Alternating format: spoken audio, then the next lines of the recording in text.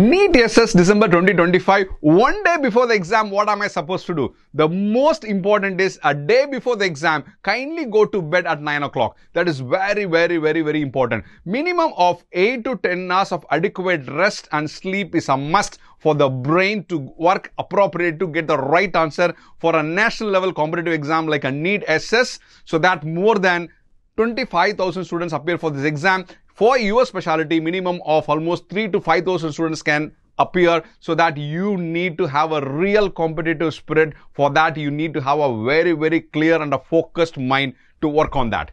So the next day morning when you get up and freshen yourself. Don't skip your breakfast. Kindly have your full breakfast and have some sweets, can boost your calories and boost your energy, and your energy levels are very high. Then before going into the hall, you can have one more bite of a sweet so that your glucose is a little high, and also you will take a fresh lime juice.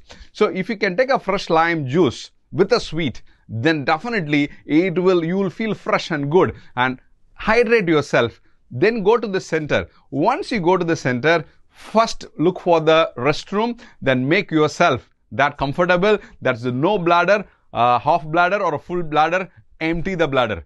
So once you have done that, in your mind you know that for 3.5 hours I'm not going to get anything of that, so you'll be free in your mind. So two important factors that could affect your exam is hypoglycemia and the full bladder. Kindly avoid these two avoidable and preventable factors, so that on the day of the exam, exactly for the next 3 to 3.5 hours, you are very peaceful, physically and mentally. Then even before you open up the computer, you see the question, all that you need to do is you need to give a solid prayer to God and tell God, all that I have prepared for last 6 months to 1 to 2 years or whatever the time I have prepared, let all the questions come from my area of preparation.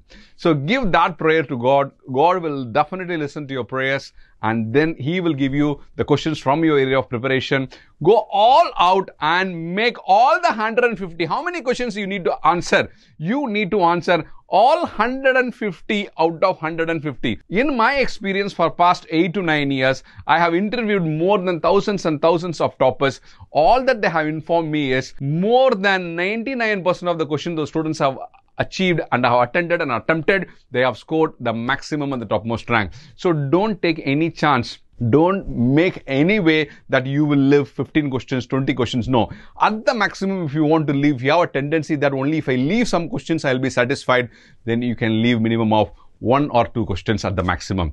So the positive, the correct ones have more positive, the wrong ones have less negative. So don't worry about the negative and miss out the positive ones. So all that I want to tell you is attend the full paper and the full question and make yourself eligible for getting the maximum and the topmost score.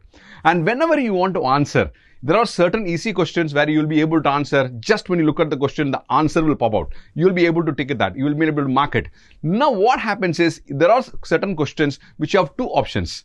Either A or B or B or C or D or C, D, A, B, A, B, A, B, A, B. So those questions, what you need to do is, what came first in your mind? What is the first option that came in your mind that you felt it's correct? And there is the other part of my mind says it's wrong. So there is a juggling happens between this option or A or B or A or B.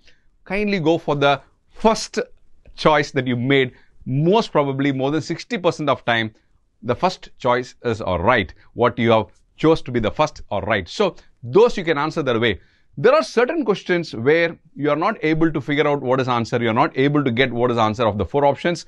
All that you need to do is squeeze your brain and try to understand why I should choose one answer. If you can use a method of reasoning, if you could use a method of reasoning, why am I giving this answer? I have read somewhere, I am able to correlate somewhere, I am able to get a direct answer, I am able to get an indirect answer. I have seen this video, I have seen this notes, I have seen this patient, I have seen this clinics, I have heard somewhere. You could bring some reasoning why you want to pitch in an answer for a given answer or given question. Then that becomes the most appropriate answer in more than 90% of situation. If you answer with the reasoning, then that answer is a right answer.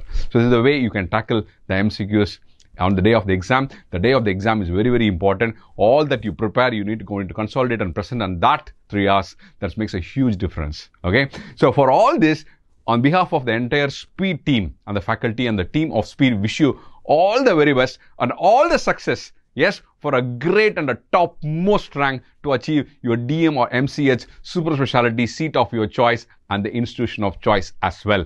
Best wishes to you. Kindly go ahead and you definitely win this exam. We will be happy to see you winning this exam. Bye-bye.